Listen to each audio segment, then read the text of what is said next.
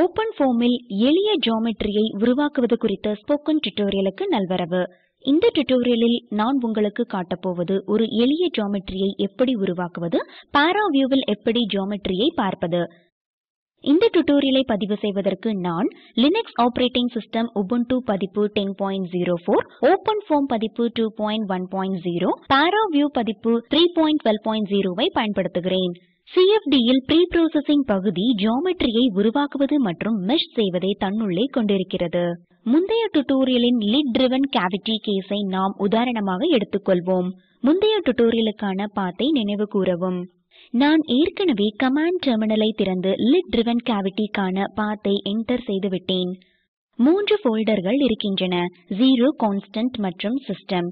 Geometry கான்ஸ்டன்ட்டின் பாலிமெஷ் போல்டரினுள் இருக்கிறது. Command டெர்மினலில் type செய்க cd ஸ்பேஸ் கான்ஸ்டன்ட், பின் என்டரை அழுத்தவும். இப்போது டைப் செய்க ls, பின் என்டரை அழுத்தவும். இதனுள் பாலிமெஷ் என்ற மற்றொரு போல்டர் இருக்கின்றது. இப்போது டைப் செய்க cd ஸ்பேஸ் பாலிமெஷ், பின் என்டரை அழுத்தவும்.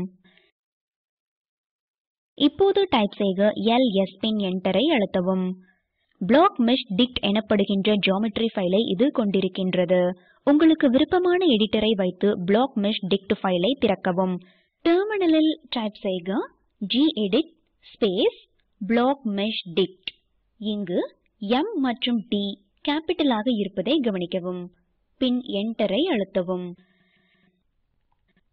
நான் இதை கேப்சர் ஏரியாவுக்கு இழுக்கிறேன். இப்போது இதை சிறிதாக்கவும். நான் ஸ்லைடுக்கு திரும்புகிறேன். OpenFOAMல் முழு ஜியோமெட்ரியும் பிளாக்குகளாக உடைக்கப்படுகிறது. படத்தில் காட்டப்பட்டுள்ளபடி பிளாக்குகள் 0வில் இருந்து எண்ணப்படுகின்றன. OpenFOAMல் ஒரு 2D ஜியோமெட்ரியை உருவாக்க Z ஆக்சிஸில் ஒரு யூனிட் செல் திக்னஸ் மதிப்பை நீங்கள் கொடுக்க வேண்டும் என்பதை கவனிக்கவும். லிட் driven cavityயின் நீளம் 1 மற்றும் உயரம் 1 ஆகும். ஸ்லைடை சிறிதாக்கவும். டெஸ்க்டாப்பில் ஒரு காலி ஃபைலை உருவாக்க right click, create document, empty file. இதற்கு பிளாக் மெஷ் டிக்ட் என பெயரிடவும். இங்கு M மற்றும் D கேப்பிட்டலாக இருப்பதை கவனிக்கவும். இதை திறக்கவும். இப்போது டேட்டாவை அசல் lid driven cavity black mesh dict ஃபைலில் இருந்து புது பிளாக் மெஷ் டிக்ட் ஃபைலுக்கு வரி 0வில் இருந்து காப்பி செய்யவும். மேலுக்கு ஸ்க்ரால் டவுன் செய்யவும். வரி 0வில் இருந்து கன்வெர்ட் டு மீட்டர்ஸ் வரை இருப்பதை காப்பி செய்து இங்கு பேஸ்ட் செய்யவும்.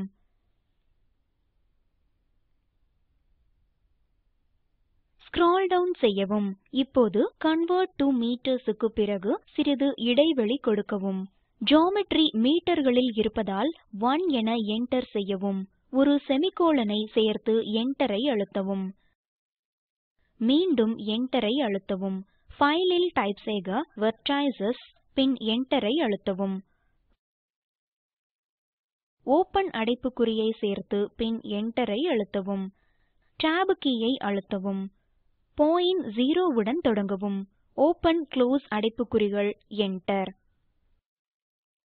0 ஸ்பேஸ் 0 ஸ்பேஸ் 0, பின் என்டரை அழுத்தவும். மீண்டும் டாப் கீயை அழுத்தவும். ஓப்பன் க்ளோஸ் அடைப்புக்குறி.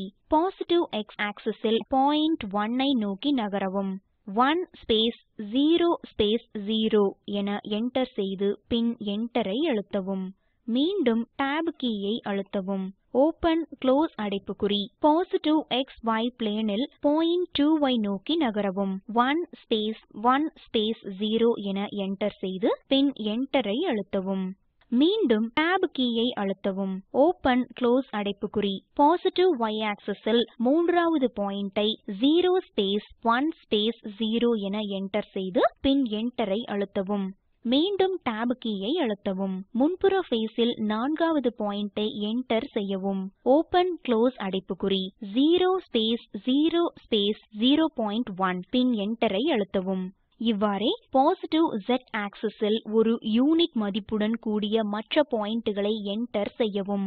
அடைப்புக்குறியை மூடி அதன் பின் ஒரு செமிகோலனை சேர்க்கவும். என்டரை அழுத்தவும். மீண்டும் என்டரை அழுத்தவும். வெர்டைசஸ்களின் கீழ் ப்ளாக்குகள் இருக்கின்றன. டைப் செய்க blocks பின் என்டரை அழுத்தவும். ஓபன் அடைப்புக்குறியை சேர்த்து பின் என்டரை அழுத்தவும். ஸ்லைடுகளுக்கு திரும்புகிறேன். lid driven cavity ஒரு ஒற்றை பிளாக்காக எடுத்துக்கொள்ளப்படுகிறது என்பதை கவனிக்கவும். Black mesh டிக்ட்க்கு திரும்புகிறேன். பிளாக்குக்கான பாயிண்ட்களை clockwise ஆக என்டர் செய்யவும். இங்கு மெஷிங்க்கு ஹெக்ஸாஹெட்ரல் பிளாக்குகளை நாம் பயன்படுத்துகிறோம். இப்போது டைப் செய்க ஹெக்ஸ் சிறிது இடைவெளி விடவும். அடைப்புக்குறிகளினுள் என்டர் செய்க 0 space 1 space 2 space 3 space 4 space 5 space 6 space 7. மீண்டும் சிறிது இடைவெளி விடவும். நிறைய பிளாக்குகளுக்கு அதிக பாயிண்டுகள் இருக்கும் என்பதை கவனிக்கவும். இதற்கு பிறகு X, Y மற்றும் Z திசைகளில் கிரிட் பாயிண்டுகளை என்டர் செய்யவும். ஓபன் க்ளோஸ் அடைப்புக்குறிகளினுள் என்டர் செய்க 30 ஸ்பேஸ் 30 ஸ்பேஸ் 1. சிறிது இடைவெளி விடவும். தேவைப்படும்போது கிரிட்டை நீங்கள் மாற்றிக்கொள்ளலாம். Z ஆக்சிஸில் கிரிட் பாயிண்டை 1 என எடுத்துக்கொள்ளலாம். இப்போது சிறிது இடைவெளி விட்டு டைப் செய்க சிம்பிள் கிரேடிங். சிறிது இடைவெளி விடவும். ஓபன் க்ளோஸ் அடைப்புக்குறி. என்டர் செய்க 1 ஸ்பேஸ் 1 ஸ்பேஸ் 1. X, Y மற்றும் Z திசைகளில் இதுவே கிரிட் ஸ்பேசிங் ஆகும். என்டரை அழுத்தவும். க்ளோஸ் அடைப்புக்குறியை சேர்க்கவும். ஒரு செமிகோலனை சேர்த்து பின் என்டரை அழுத்தவும். மீண்டும் என்டரை அழுத்தவும்.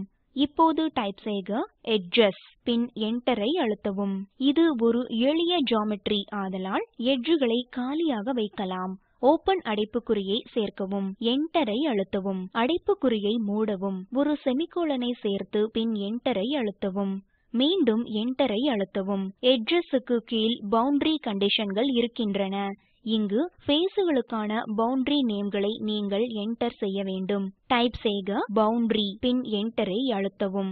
ஒரு ஓபன் அடைப்புக்குறியை சேர்த்து பின் என்டரை அழுத்தவும். இப்போது ஸ்லைடுகளுக்கு திரும்புகிறேன். ஜியோமெட்ரியில் மேலுள்ள வால் நகர்கிறது. மற்ற 3 வால்களும் நிலையாக உள்ளன. இது ஒரு 2D சிக்கலாதலால் முன்புற மற்றும் பின்புற ஃபேஸ்கள் எம்ப்டி என்று பெயரிடப்படுகின்றன. மீண்டும் புது பிளாக் மெஷ் டிக்ட் ஃபைலை திறக்கவும்.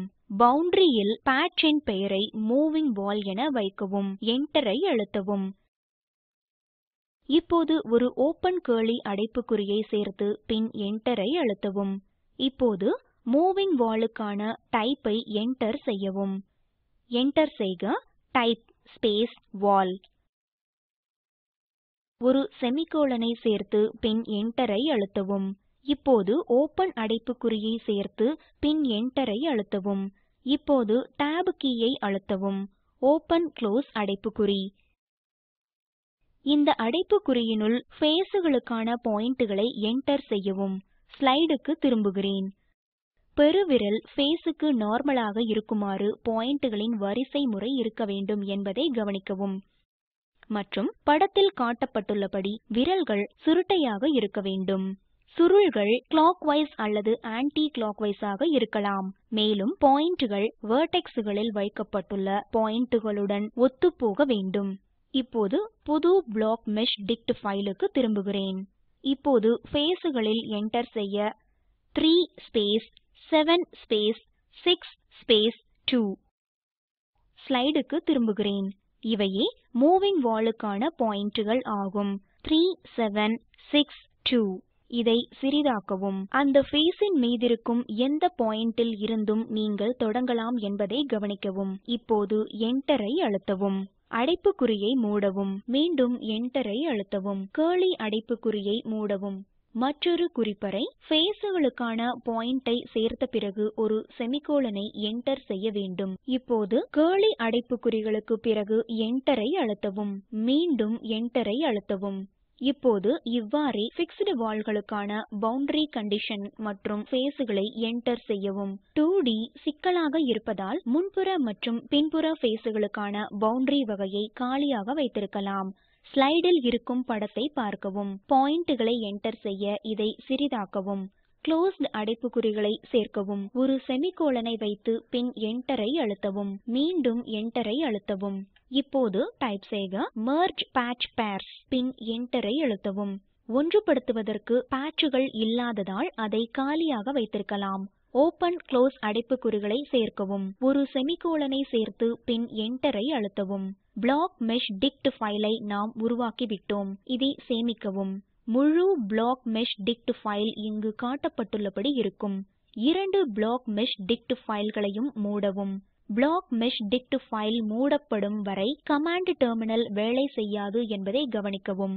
டெர்மினலுக்கு திரும்பவும். கேவிட்டி போல்டருக்கு திரும்பச் செல்ல சிடி ஸ்பேஸ் டாட் டாட் என இருமுறை டைப் செய்யவும். இப்போது ஜியோமெட்ரியை மெஷ் செய்யவும்.